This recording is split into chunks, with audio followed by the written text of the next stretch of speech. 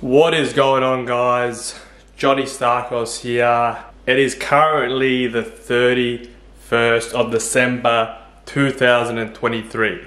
The reason I am making this video, why I'm dedicating 2024 to the Lord, is more or less this, right?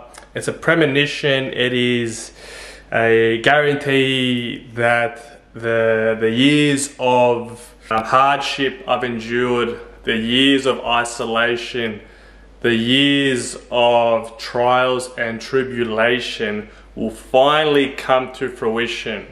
2023 was an amazing year for me, growth-wise. I traveled the world. I went on a few holidays here and there. I also cut out a lot of people in my life, the good, the bad, and the ugly. I also had a lot of job opportunities in 2023. Overall, I just got better in general, right? Life in general just got better.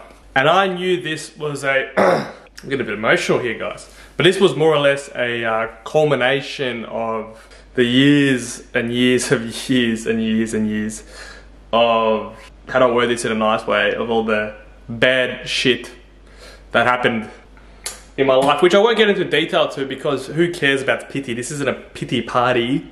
I have a iron belief that 2024 will be one of the greatest years I've ever had. I don't want to be one of those people that are like this. You know, this was all me, and I'm the best, and this and that, and look at me, it's all me, I'm smart, I'm strong, I'm sexy, and this, that.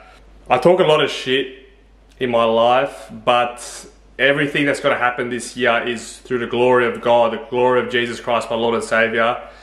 And I'd rather put this out there now than after.